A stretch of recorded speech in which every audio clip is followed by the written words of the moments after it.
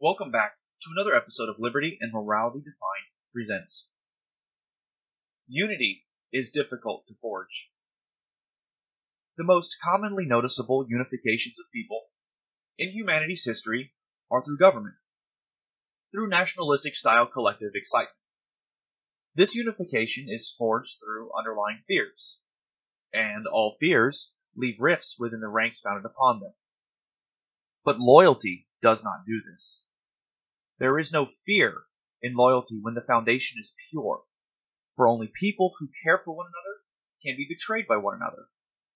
Friendship, trust, and emotionally powerful and aged connections are the things tested, the things proven true. And then there is the devotion to such passion and love of these things that makes betrayals of little importance. But why? Because betrayal is always founded in the corruption of reason by emotion instead of using emotion to fuel the drive for greater clarity in reason is why. This is the fundamental difference between fear-based unity and loyalty-based unity. Governments forge unity in bonds through the destruction of peace of mind in others, be it the so-called foreign enemies of government and the citizenry alike.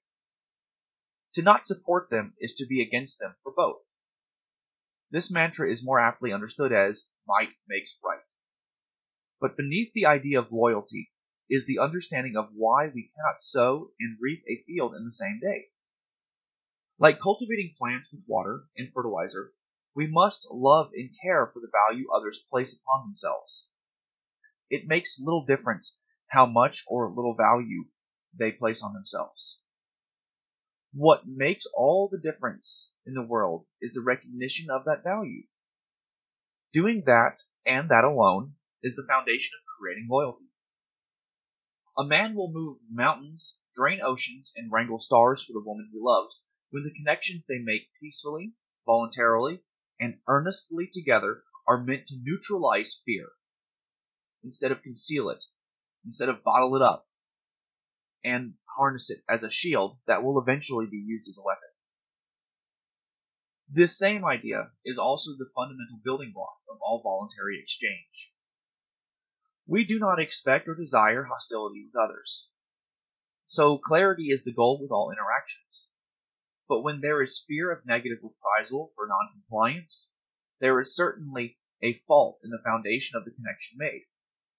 Without connections desired in their creation, people will readily sever them, even if they are meant to be for their own good. The connections we make must come from a desire through all parties involved to be maintained. Understanding the purpose of the connection is not always necessary, but allowing the connection through honestly peaceful means is. And it is through this that the recognition of the value others place upon themselves is realized to be among the most important concepts used to build the idea of morality. It is here where the coercion of government finds its greatest fault. The fear of being shamed, vocally ostracized, and eventually physically harmed for noncompliance is the ever-present fear in all connections to interact made by government, its supporters, and all it presumes the right to effect. This is unity built upon fear, and it is destined to fail in due time when the admittance of free minds in its ranks outnumbers the admittance of nescient minds. True unity will only ever be achieved through voluntary means, through the recognition of the value others place upon themselves whom we wish to peacefully interact with. This is the purpose of peace and goodwill towards men. To do the least we can, befitting the title of a civilized member of humanity, is to recognize in those we meet the value they place upon themselves, and to let them know that we see it, we respect it, and we honor it when we say, "I wish you a good day, sir." That is a spirit humanity strives to remember every day of its existence, through it, though it is frequently revealed to be a secret kept until the December holiday season, where men and women wish one another goodwill. For now, I'd like to thank you for your time.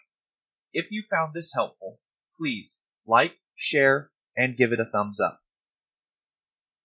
I base all of my work on my books, Liberty Defined and Morality Defined. If you'd like to encourage more content like it, please visit my website, jimlimberdavis.com, to explore more of my works, download free copies of my books, and please consider donating even $1 to help encourage more works like this. Thank you so much for taking a peacefully proactive solution in raising humanity's pinnacles of success faster and more efficiently through peaceful comprehension and creation instead of hostile ridicule and destruction.